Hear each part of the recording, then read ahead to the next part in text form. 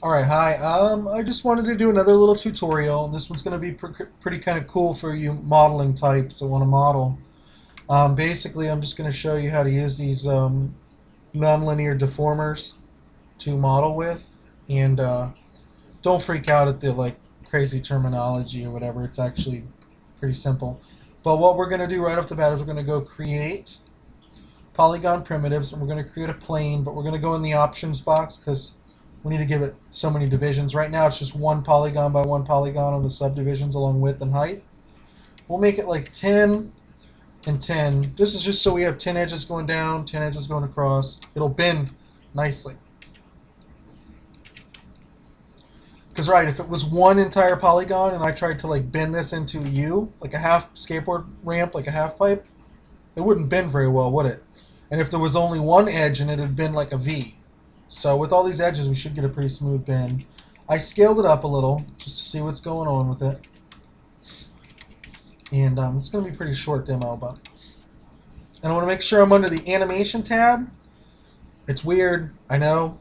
You're usually under the modeling tab, but animation with your plane selected. Go under deform. Go under create nonlinear. And just select bend. Don't go in the options or anything right now.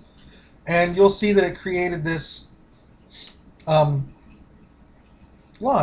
Just a neat little line.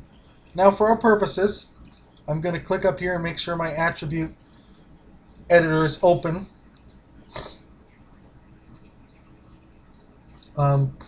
If it isn't, then you can go under modify, edit attribute. You can do it that way, but just click up here on this little icon right here and it opens up the attribute editor.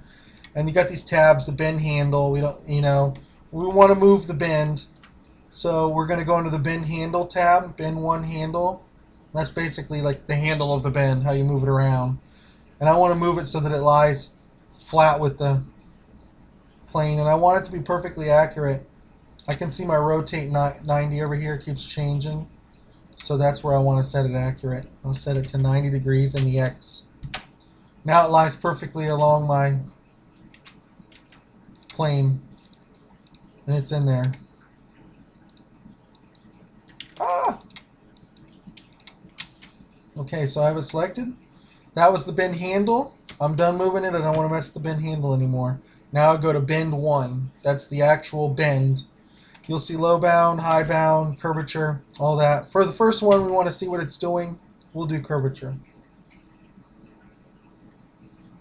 See? Check it out. Let me give you guys a better view of what's going on here. Wireframe unshaded so you can see the polygons. Obviously, you see it's bending that way. And you can see what the high bound is doing. It's actually just taking the edge of the end of the bend and it's setting its influence like right from the origin. It doesn't influence any more on this side, or it influences all the way. It's like if you only want to curve one part of it, you can set that back to 1. And then low bound is basically the same, it's just in the other direction. So you can see what this is doing. Now envelope is basically just how much of it impacts. Like, see, if I turn envelope down, it doesn't impact it at all. So that gives you an adjustment on like how much of an impact it has on the surface.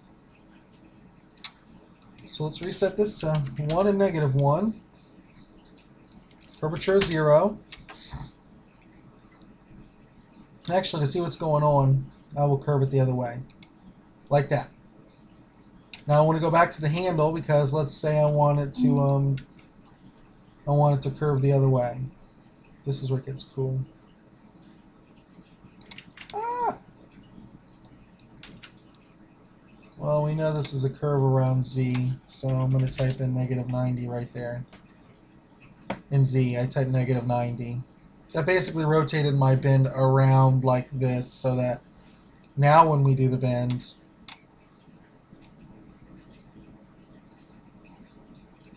we can seal that thing into a cylinder if we wanted. We can make all kinds of cool, shapes. Again, the high bound Let me go into wireframe. We'll get a better idea of what this thing's doing. See? More effect that fills out. It can go 360 degrees, that bend. See that? And then low bound's the same.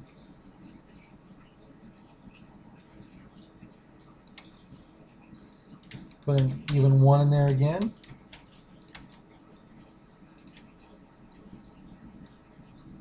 And so you can see how this works. Pretty cool, huh? And obviously by grabbing the handle and rotating the handle, my God, you can get a lot of wacky effects. Basically just play with these settings, man. Okay? And when you don't want the, when you have the shape you like, again, like I've done in past tutorials, and you don't want this bend deformer, like, if I was to select this bend deformer and delete it, look what happens. It goes right back to, it has no effect anymore. And if I move my bend deformer around through the object, jacks it up. So when I'm done and I have a shape that I like and I'm going to work with, I select my geometry, just edit, delete by type, history, and there we go.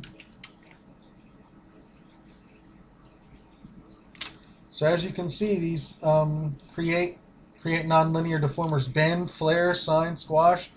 Play with them and use them because they're going to help you bend geometry in ways that, like, how hard do you think this would have been for me to try to bend this plane by hand like this, you know? Like right now, this actually would make a pretty decent piece of paper just blowing down the road or something in an animation. But anyway, that's it. That's how to use a non-linear deformer to tweak